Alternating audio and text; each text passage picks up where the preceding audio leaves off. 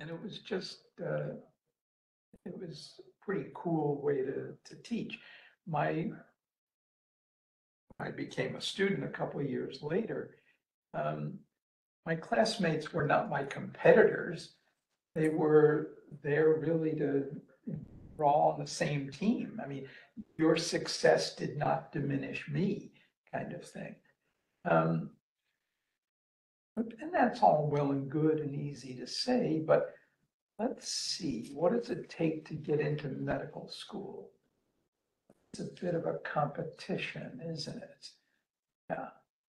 And when you get here, I assume you very quickly get the sense of a hierarchy. Know that you're on the bottom. There are other guys of varying lengths of their white coat or amount of gray hair or both of the above that factor into that hierarchy. And so, all right, in that environment where you're thinking, I think you're more attuned as students to impression management than you are to willing to be vulnerable and show what it is you don't know. Because the worry is, well, if I look like I don't know what's going on, that will reflect badly on my course or clerkship evaluation, letter of recommendation, and I won't get the orthopedics or derm residency that I want, et cetera, et cetera. So, you know, if we have a show of hands, so who's willing to show what they don't know? Funny, no hands went up. And that's really typical. But what happens is that learning suffers. If I'm more concerned about how I look in front of people who are evaluating, whether I'm conscious of that evaluation or not, and I'm less focused, it becomes the background noise and it's harder to learn. So we could hit the next slide.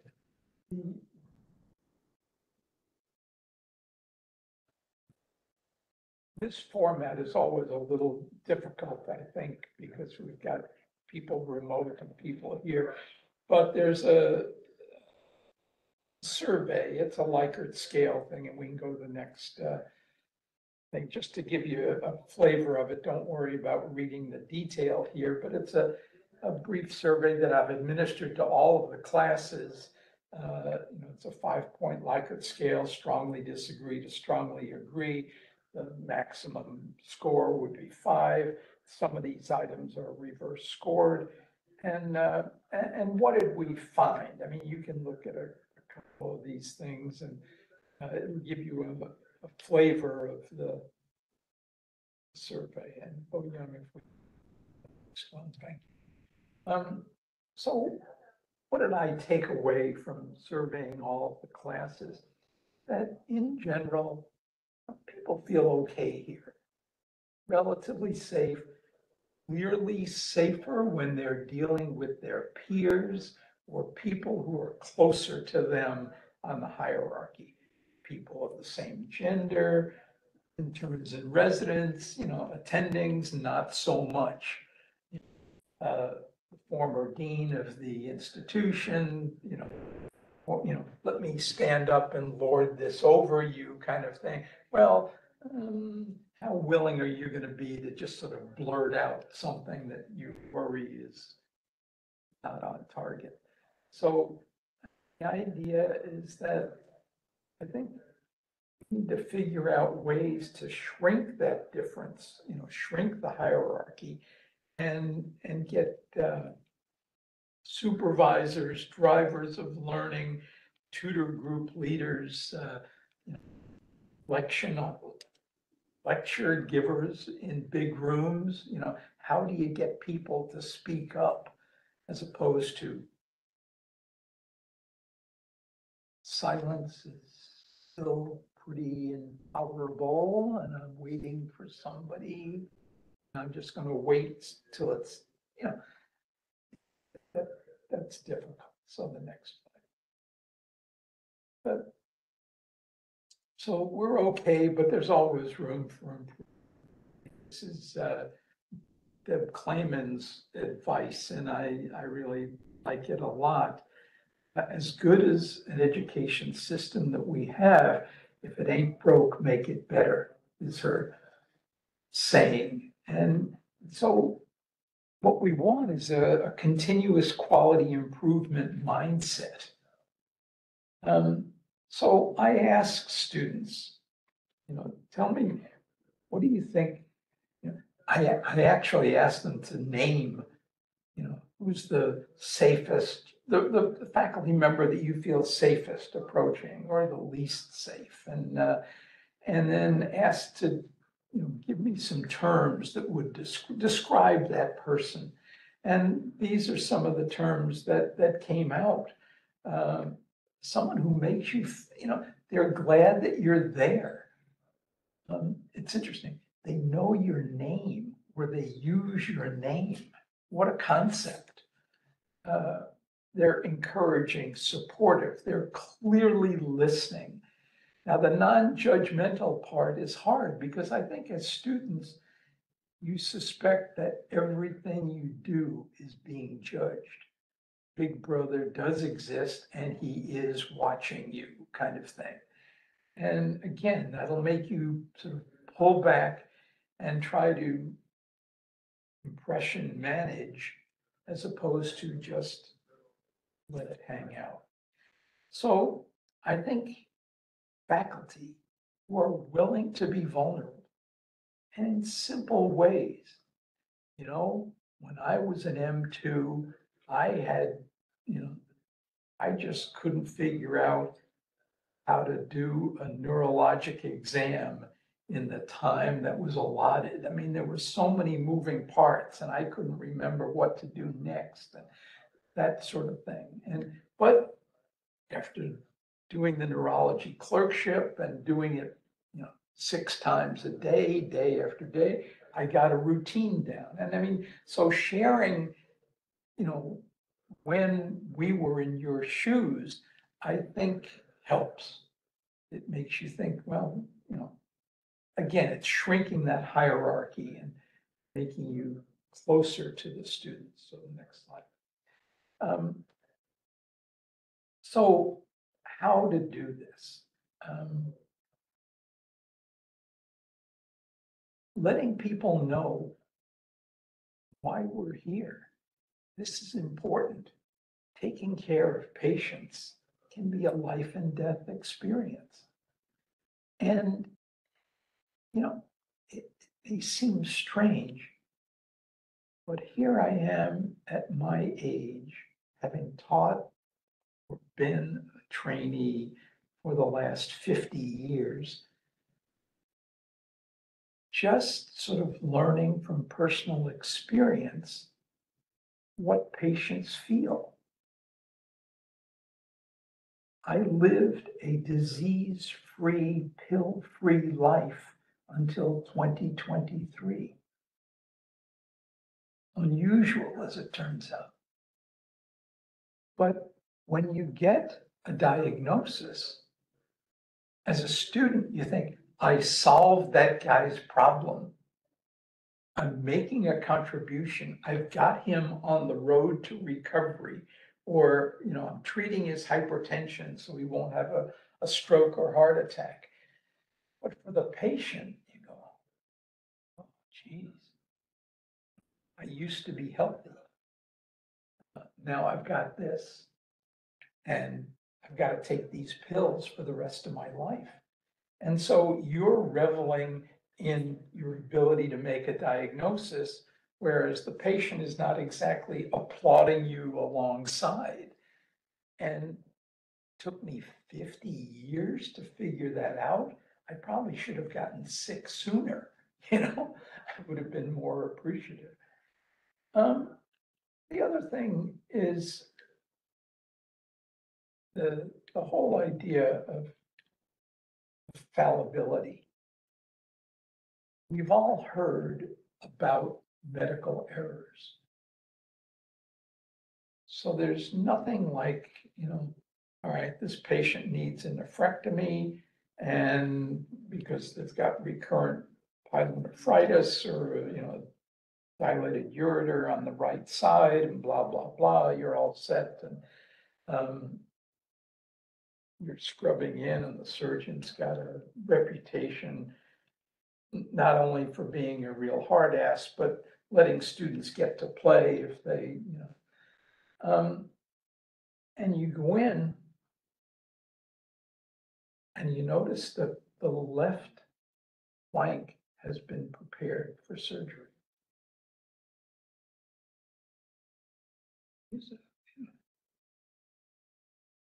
Strange, I thought we were doing the right, but I'm the low guy on the totem pole here. And we've got the attending and the chief resident and some other surgical intern and whatnot. And surely they must know what's going on. Keep your mouth shut. And the good kidney gets removed. And you could have saved the day. But if I, the attending, am a bully who intimidates students, that's going to quash any desire or willingness on your part to speak up. And so by my saying, we're a team here, you may notice something that I missed or I don't know. I want you to point it out. And when you do, thanks, that made a difference. But we've got to create the atmosphere that facilitates that. And again, I think we do pretty well here, but we can do better. And that's what I'm attempting to do. And I'm literally going department by department, and in some cases, division by division. I think tomorrow I've got colorectal and somebody else, some other surgical division. And I'm hoping that I don't get blown off, by they'll be eating their lunch or their breakfast and tell somebody who cares. Because using an example like the wrong kidney, okay, now that I have your attention, because those things have happened.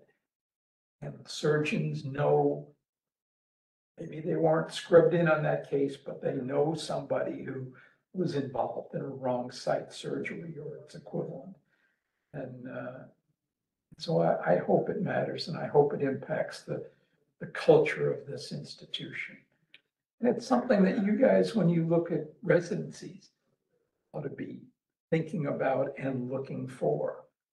Do you want to go to the big name place that beats up, that eats its young? Well, not a good atmosphere in which to learn. So you want to feel comfortable. This one. So again, there's a tendency for any of the residents who I thought or hoped, well, they'll be in the audience when I go department by department.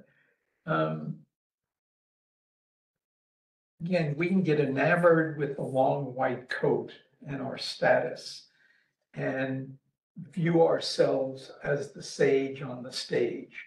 I have the answers. I'm talking down to you and telling you. And that's why posing things as questions. What if this patient were this or that? And engaging and encouraging the audience, the team, the listeners to speak, rather than say, this is the gospel according to Kevin Dorsey. I expect you all to be taking notes. I think, what do you think? Why did you think that? I think that's a good idea. Anybody else? Kind of thing. And I think if leaders do that, it help reduce this hierarchy and bring people in. The other thing I've thought about, I've never done this it's difficult small groups are maybe easier because I can just make eye contact or nod or, remember somebody's name and, call on them. In a, in an amphitheater, you know, who raises their hand? Well, oftentimes, and you know who they are, they're the guy who wants to hear the sound of his own voice. It's why is it the same people who are always answering the questions? But I wonder sometimes whether it's good to have a sort of what I call a quiet plant in the audience, someone who is willing to sort of, timidly raise their hand and I get to call on them and they ask a question or say, I'm not clear on that or whatever, to sort of help keep the discussion rolling. So if we could have the next slide, we're getting close to the end here. Okay, was that the end? Yeah. Okay. So anyway, those are some of the tips that I have learned in reading. If you want to, students won't have time for this, but the book by Amy Edmondson, I think it's called The Fearless Institution or something like that. It's a good and quick read. But definitely look at her 2 YouTube videos. They're well worth the 8 minutes that you'll spend combined. So, all right, let me open it up for discussion, questions, comments. What do you see in your learning experience here? I mean, if I guessed it pretty adequately that we do good, but could be better. That's a fair, we're getting some heads nodding in the room here. I don't know what you folks online feel, but anybody have any comments, concerns?